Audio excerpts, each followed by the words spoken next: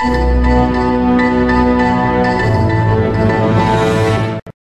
YouTubers, here's a video of why I am not going to buy the new Yaesu FT-991, even though it looks really sharp.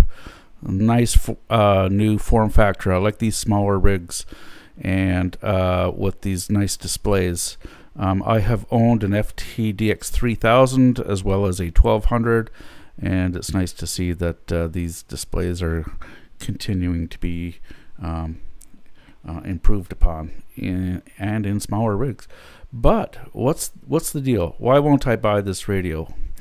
I want to well, here's the thing. It's anybody can put a really good SSB transmitter into a small package. The harder thing is putting a really good receiver into a small package. And I must say I haven't actually tried this radio, so shoot me down. That's cool. And Yaesu, if you want to send me one to review, I would be happy to.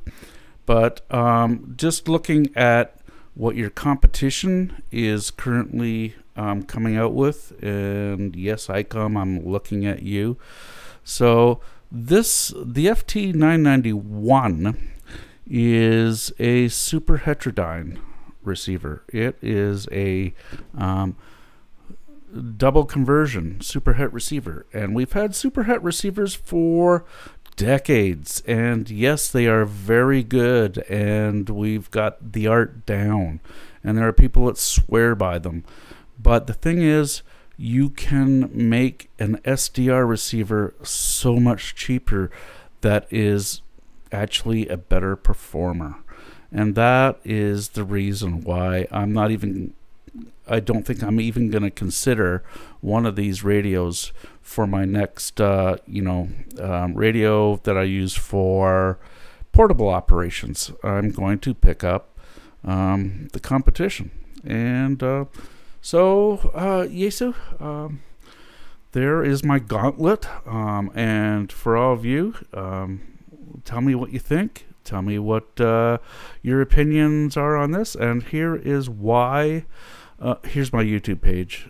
Here's why I am going to buy the Icom 7300.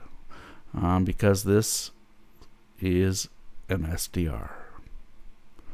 Thanks, and I hope you guys comment.